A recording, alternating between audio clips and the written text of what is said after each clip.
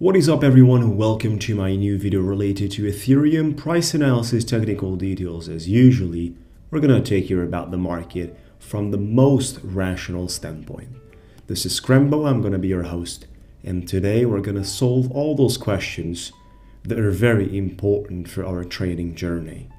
Where is the market having probabilities in terms of domination about to follow? We've been having a retracement once again, but the last 48 hours were looking a little better than what has happened in the past weeks. Yet the retracements and the pullbacks are constant and pretty aggressive, which is the characteristic of any rally during a bear market. So you need to keep those things in mind and address towards. We have a market cap which is sitting under $900 billion, a 24 hours volume which is decent. But something that I wanted to touch bases on will be the Ethereum dominance on the market cap. You know, there is BTC dominance, there is Ethereum dominance, and there is the other altcoins as well that have a specific chart for their dominance. What you see here right now is the total market capitalization representing a specific part of the market cap of the whole space. So we'll look at the BTC and you see how much does it represent out of the total market capitalization. And we'll see at the Ethereum how much does it represent in terms of percentage wise out of the total market capitalization. Right, so we're gonna turn off BTC for the moment and I'd like to share with you Ethereum alone. We've been going through a bull run in 2017 and 18, and this was the all-time high at that time for the Ethereum dominance. Meanwhile, the price of all-time high was somewhere over there, which kind of indicated every single time the dominance was sitting above 20%, which is this line, and I'm going to draw that line with a red color. Take a look at that, folks. During January, for the last time, we've been sitting above 20% dominance, which means that Ethereum had 20% of the whole market capitalization. Now, we've been having resistances back and forth at this level multiple times, right? And it was a clear sign that that's the point of the top. We've been facing resistance for about a year, basically from this point until the very recent level. It was just continuous resistance for the Ethereum dominance. That was the top of what Ethereum could have done in the markets. Going forward, what is important to consider is the levels that we used to consider the lows. Well, the lows are here in terms of what level do we accept as possibilities of investment. 8.72, 7.48, 7.43, 9.10. So I would prefer anything that is under 10% dominance. That is amazing. Now, of course, things have changed in the markets and it is no longer the same environment like back in the day. Yet I would accept basically anything that we might see around 10%, which means even 12, 13. I would be happy with those things, folks, especially if the price is going to sit around a few hundreds of dollars per Ethereum price and we get our dominance sitting at 12, 13 or under those levels. I would be definitely happy with that. If we successfully break below 10, then it would be amazing. It would be just amazing. That Ethereum dominance has been the bottom of the final movements of the previous bear run that we had. So that is just great to be considering and keeping those things in mind. Which means that whenever we have a crashing market, a correction, and a traditional movement of the bear market, Ethereum will decrease more than what BTC does, which means that its percentage will decrease from the total market capitalization. Meanwhile, BTC's one will increase because it will consist more out of the market capitalization due to the fact that the price has not been lost that much. And I'm sure you got the idea.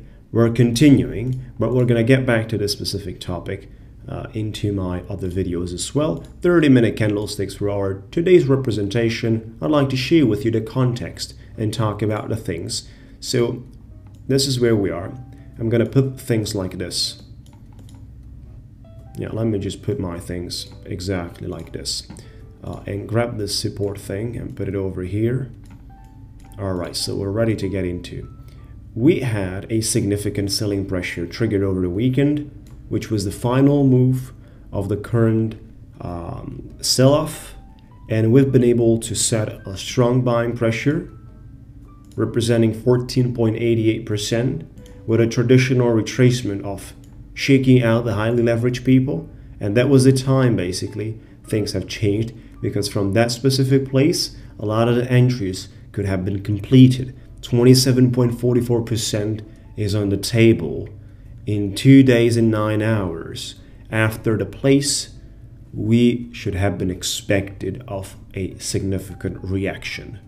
You never want to buy in the bottom of the V shape. You always want to buy in the retracement generated by the right wing of the V shape. That retracement needs to end on a higher low, which will indicate that we'll break this top. And that's actually what you need, because you want to make money with this move, right? With that move, instead of trying to make money with this move here that is located in the V shape, with the right wing of the V shape. You don't want to make money with that. You want to make money with what is about to come right afterwards. That's how trading needs to function in this specific conditions. Beautiful. So we've been able to establish our uptrending channel support line that was holding quite well till 21st of June. We had a 5 waves as Elliott, a traditional representation, and that ended clearly at the resistance trending line, which is significant and powerful, and we're gonna have to deal with that sooner or later again, because what's happening here is quite interesting, folks. We have, support coming in at $1,050 for Ethereum, which is great because that keeps us above 4 digits. Right now, it's the fight with the 3 digits and 4 digits market movements. If you're still questioning the fact that are we gonna get movements in 3 digits for weeks and months, well, for me, that is unquestionable, which is a clear sign that from here we can dump another 50%, 60% in the price of Ethereum. So it's clear to me that 3 digits price Ethereum will be the one that we're gonna need to deal with for many, many months. It do not need to happen this year, and please keep those things in mind. It do not need to happen this year, although I strongly believe that for the last 6 months of the year that are still left, we're gonna be under 3 digits. So we're gonna be with 3 digits in terms of price of Ethereum much more time than 4 digits. Keep those things in mind. They're very important. So 2023 is gonna be an interesting year with a lot of the range and a perfect moment to make money from trading. Look at the movement we have here. We have a beautiful market reaction with an engulfing at the level of support. That's exactly what is necessary to make some money. So that being said, we have lost our support here, but that's not an issue. That's not an issue. The only problem is going to be if we do not successfully break above the resistance trending line, which will be located here. That's going to be an issue, because at that time we're going to form a significant double top and we're going to get punished. We're really going to get punished. Although there is a lot of liquidity going on here, right? There is a lot of liquidity going on here, and I would be pretty careful about those levels located slightly under $1,000.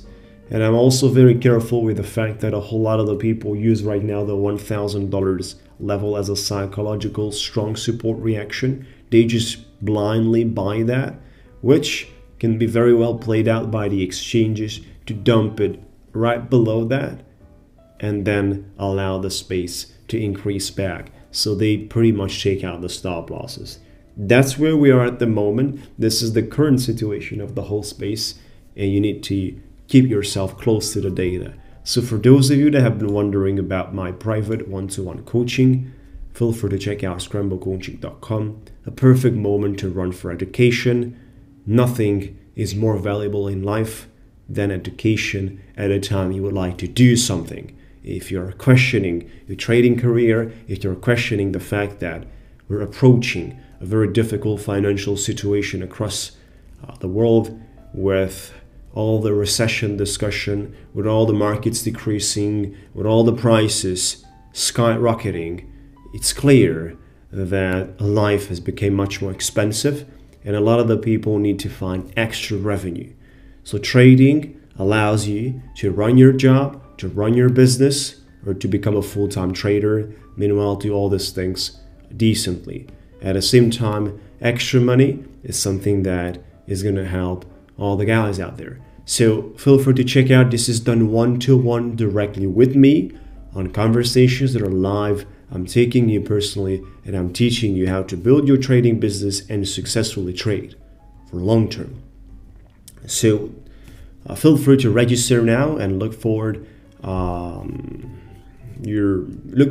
reply or your email or in your inbox or spam box or on your Telegram. I'm going to drop you the message. You can qualify for a free conversation with me of 15 minutes. And then for those who are looking to join my movement of trading, feel free to check out my scrembocoaching.com/today. And by the way, all the links that I've been talking about can be found in the description area of this video or a comments area of this video. It's usually right below the video. It's a pinned message, right? So we have on the left side of the page my trading journey documented with all the results, and then on the right side how you can join. There is no upfront fees. There is just pure commission out of the pure profits we make.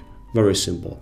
That's the way it functions. Have a beautiful time. Subscribe. Hit the like button, guys. It's going to help for others to find out more useful information for the journey. Have a beautiful time out there once again. Enjoy, and we'll talk to you soon.